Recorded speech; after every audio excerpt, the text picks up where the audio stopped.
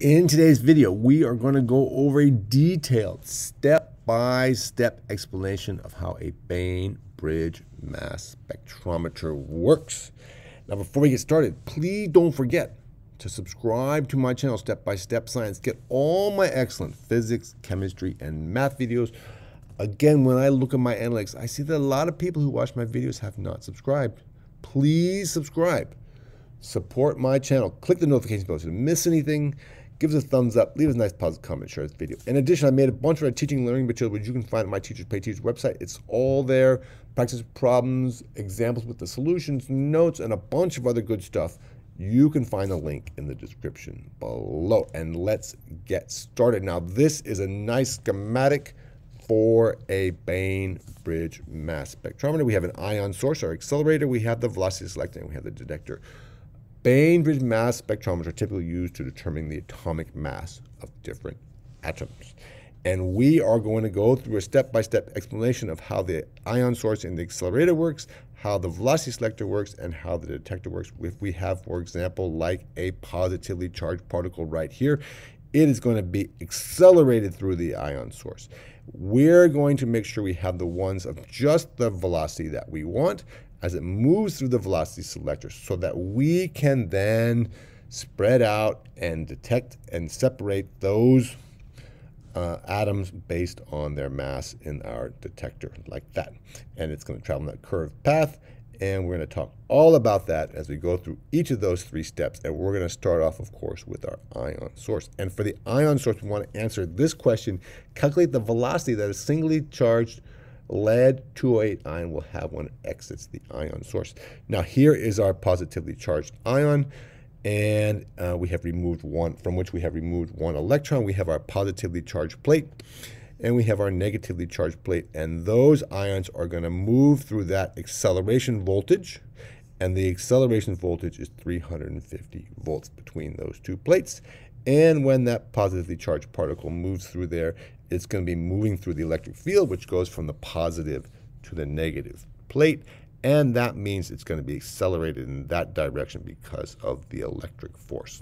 And we want to know what the velocity is going to be when it exits that source and our accelerator like that. And we can calculate that velocity because we know that when that positively charged particle is right there against that positively charged plate, it is going to have some potential energy, and the potential energy is calculated as W is equal to Q, the charge, times the acceleration voltage, the voltage through which it's going to move, and it's going to have potential energy. And when it moves through that electric field as it's accelerated, that potential energy is going to be converted into kinetic energy. And the kinetic energy is the energy of motion, which you all know is 1/2 mv squared. And of course, the potential energy here is going to be equal to the kinetic energy here. So we can set those two equations equal to each other and solve for the velocity right here. This is the velocity we want to solve for. That's the velocity that that charged particle is going to have when it exits the ion source. And we want to solve for V. That means the easiest thing to do, I think, is to first multiply by 2, get rid of the 1/2.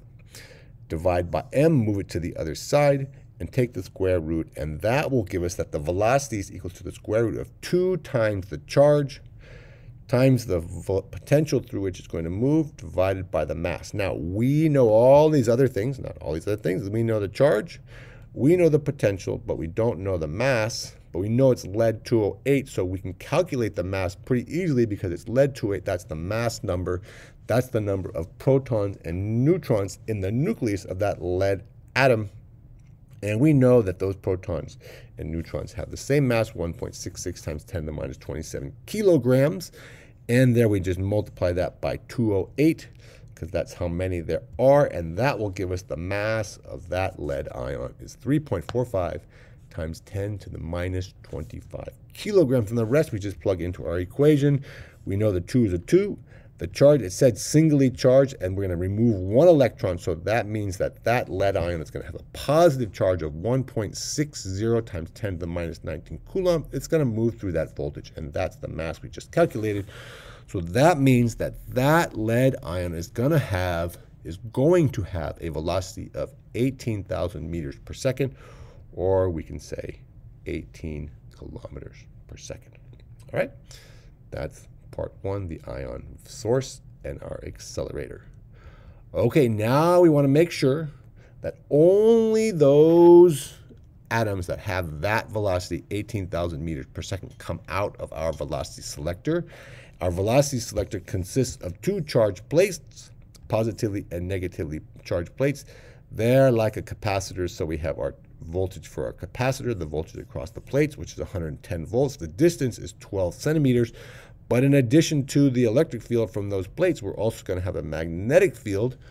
And the magnetic field is what we want to solve for. We want to know what magnetic field strength we need so that those lead ions traveling at 18,000 meters per second will pass through, and only those will pass straight through when they enter into our velocity selector, because they're going to travel straight through like that. We want them to travel straight through like that.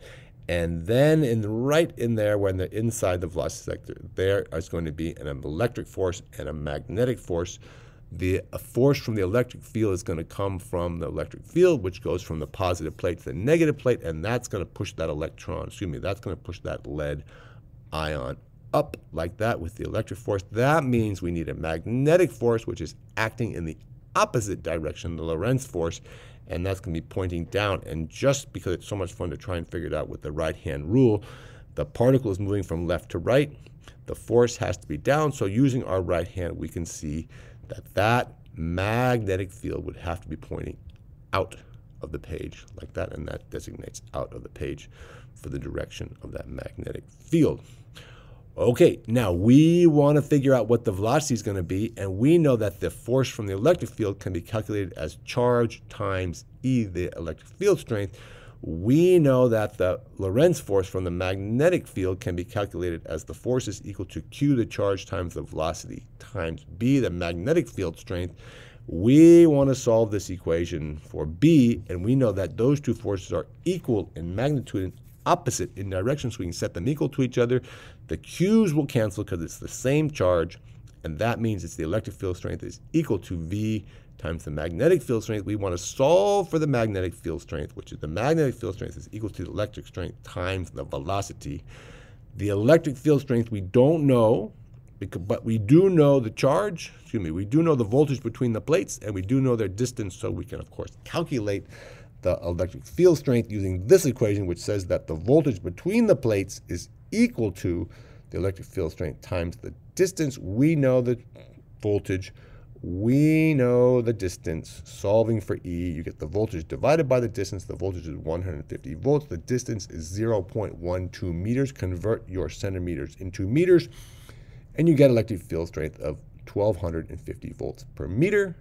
Then we can just put that into our equation, 1,250 volts per meter divided by 18,000 meters per second. Make sure you leave that as meters per second so that those meters will cancel. And you get a magnetic field strength of 69.4 milliteslas. If we have this electric field strength and we have this magnetic field strength, then we know that those particles that are traveling at 18,000 meters per second will pass straight through the velocity selector. Any that are traveling more or less slowly will be filtered out. And therefore, when we get to our detector, we'll know the velocity. We'll know the magnetic field strength. We'll know the charge, and we can separate those out from each other by their mass. Okay? We separate the charged particles by their mass. Now, we want to know, if we have our lead 208, we want to know at what distance will they strike the selector after the detector after entering the magnetic field. Okay? Now, we can figure out that distance. This is the distance we're trying to figure out. And we can figure out that distance because we know that this curved path that those particles are going to travel on is due to two things. So we can calculate two different ways. One way is with the Lorentz force, which points directly to the center of that circle. This is a half circle. And that centripetal force can be calculated as mv squared over r. That comes from Newton's second law, which is F equals ma, and the acceleration on a curved path is v squared over r. Now, that can be calculated with the centripetal force.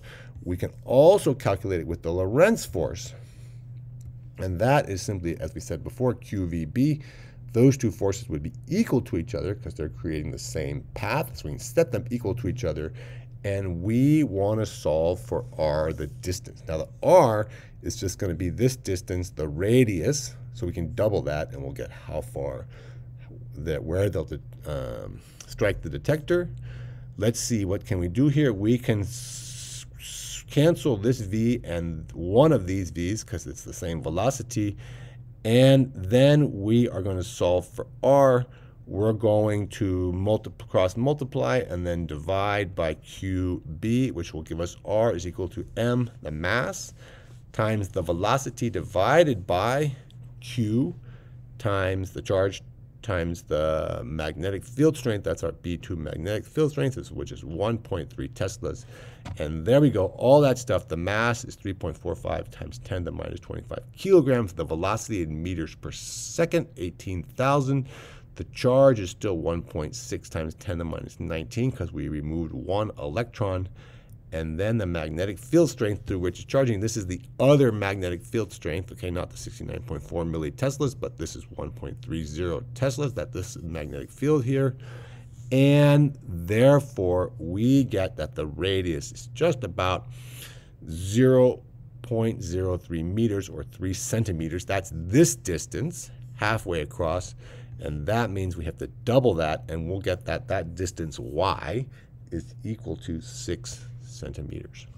Okay, that is how far that will travel before it strikes the detector after entering that second magnetic field. Okay, so there you go. I hope you found that video helpful. We went through how the acceleration works. We went through how the velocity selector works. We went through how the detector works like that, and we calculated all those values. So thank you so much for watching. I hope you enjoyed that video. If you did, please do all of the following 5 things. Subscribe to my channel. Support step-by-step science. Get all our excellent videos. Click the notification bell so you don't miss any new videos. Give us a thumbs up. Leave us a nice positive comment. And don't forget to share this video. Thank you so much for watching, and we will see you in the next video.